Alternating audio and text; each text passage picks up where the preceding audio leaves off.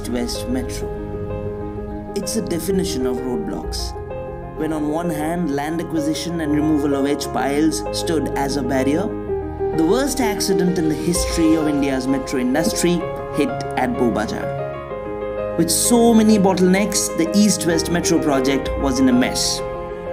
But nothing actually could stop us from achieving the impossible. Once again, we have shown that when there is a will, there is surely a way. Yesterday was a day full of emotions. Sealdah at last.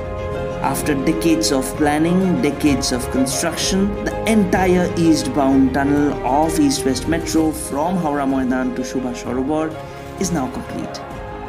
The two cities are now connected with India's first ever underwater tunnel.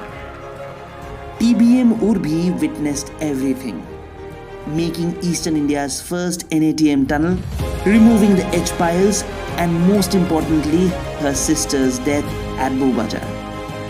Her journey was so adventurous that the entire city was looking forward to see her success.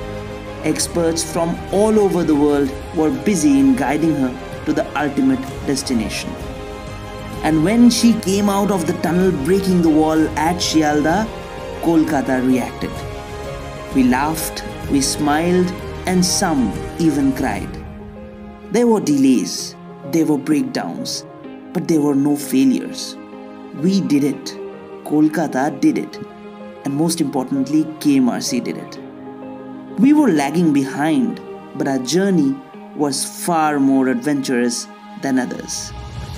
Yesterday, the TBM didn't only join two cities, it joined millions of smiles together, who had listened to this urban legend from their earlier generations যে কলকাতায় আর একটা metro line হওয়ার ছিল না, হচ্ছে, হবে, হতেই হবে.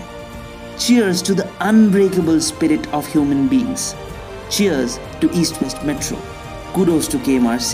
কলকাতা, তুমি পেলে তোমার নতুন মেট্রো, তোমার স্বপ্নের East-West Metro.